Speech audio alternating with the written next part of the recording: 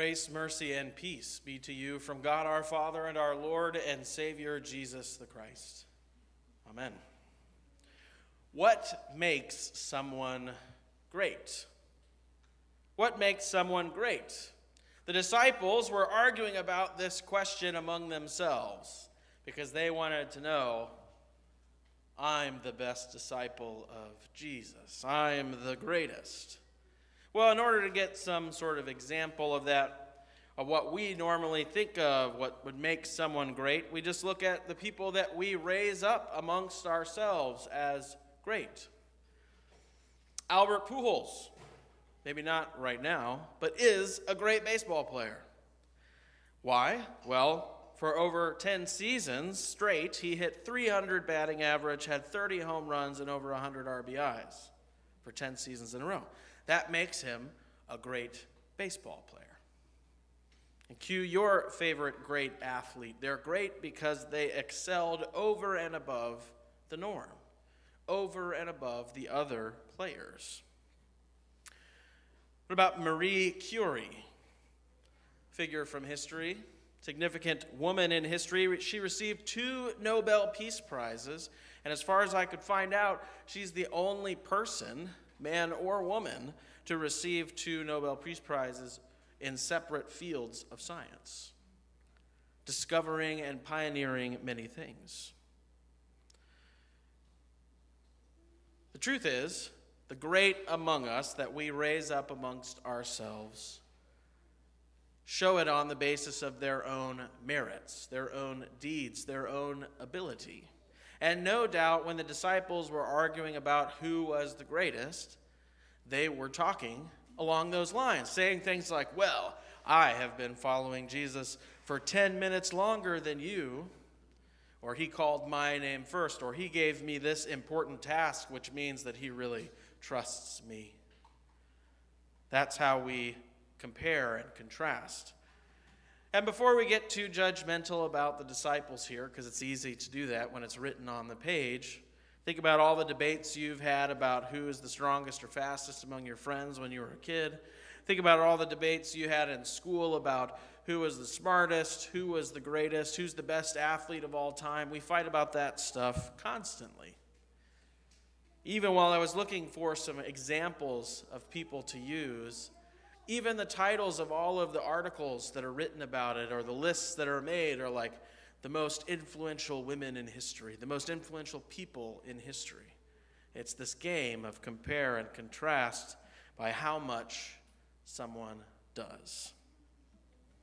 And in a certain sense, it makes sense to elevate that as something to emulate because these people did something extraordinary.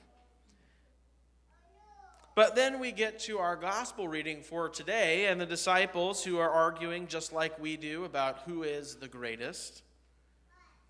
And Jesus has a very strange take.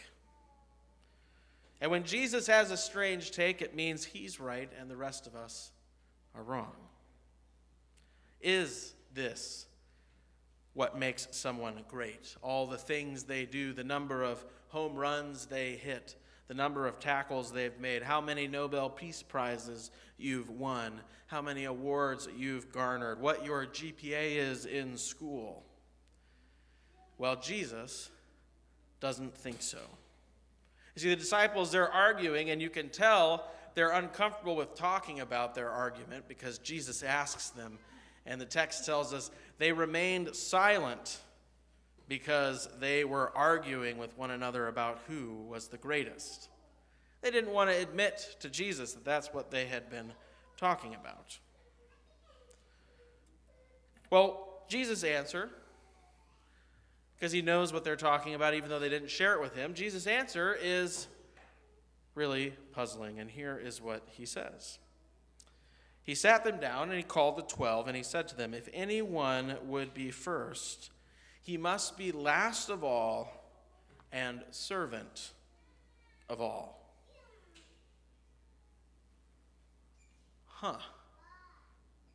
So, all of those historical pictures you've seen of kings and queens and the people carrying their trains or serving them food, According to Jesus' measure, those servants are the great ones and the kings and queens are less significant. That's an odd way to look at the world, isn't it? Turns things quite literally upside down. And he said to them, if anyone would be first, he must be last of all and servant of all. And then he pulls a child over to give them an example of what he means. You see, children cannot do things on their own. They can't live on their own. They need help. They're not strong. They're not independent. They can't score touchdowns. And then for a long time, they can't even walk.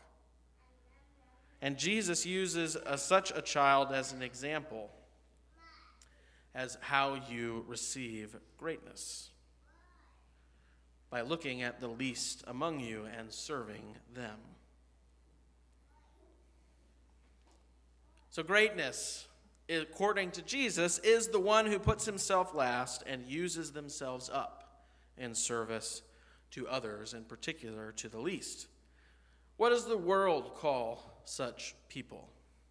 Those people are weak. They aren't worthy of praise. They get taken advantage of. They get walked all over. And often those people don't get their way. They weren't assertive enough. They should have insisted on being the first. And yet our Lord Jesus says this is how we are to see greatness.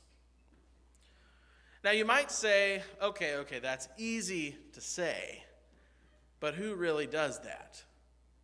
That's easy to say, but it's hard to do, right? Does Jesus walk the walk and not just talk the talk?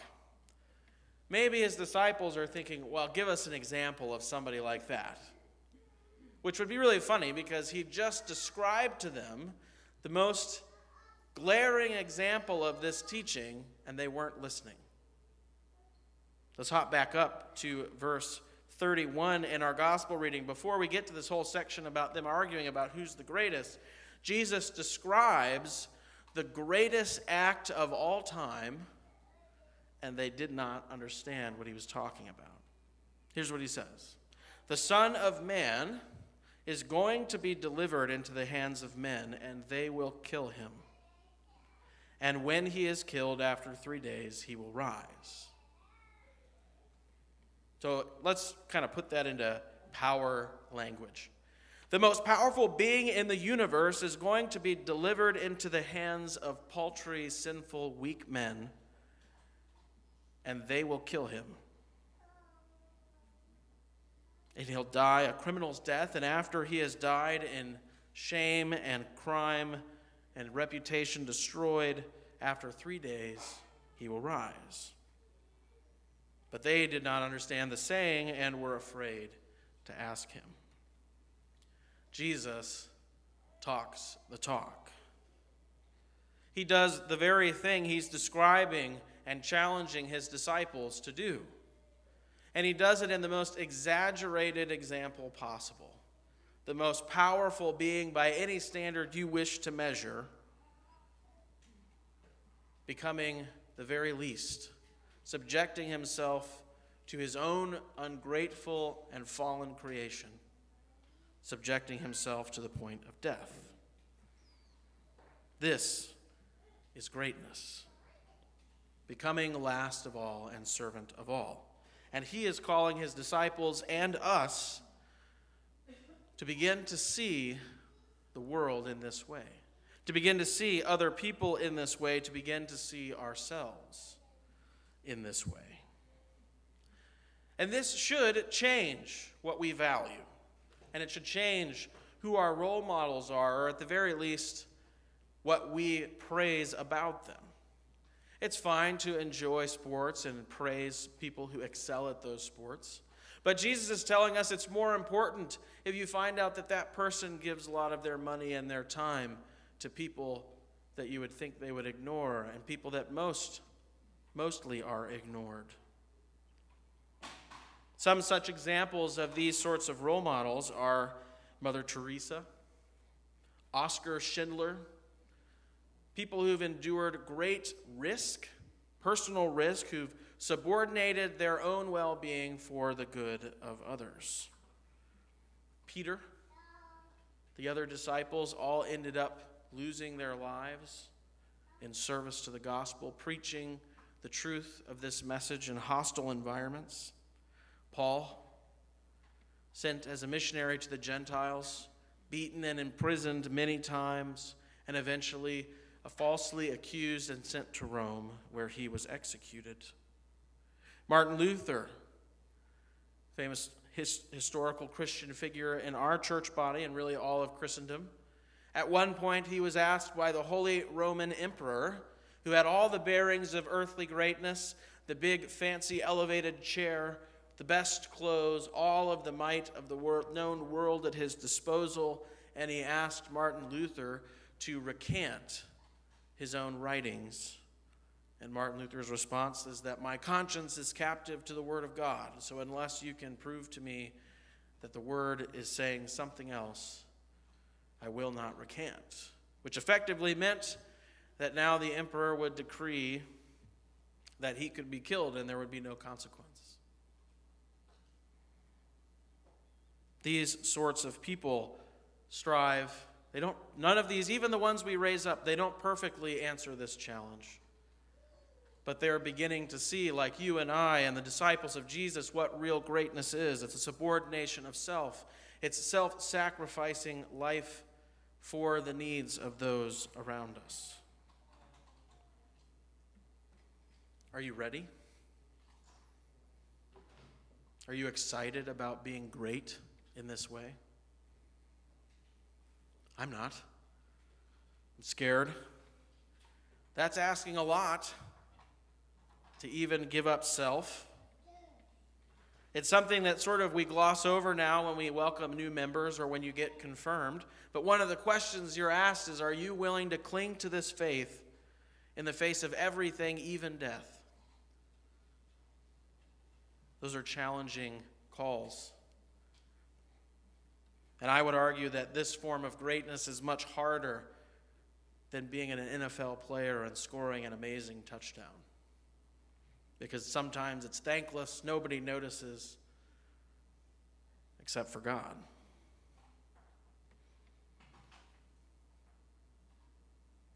And you're going to go out and you're going to try to do this, and I'm going to try to do this, and maybe you already are trying to do this.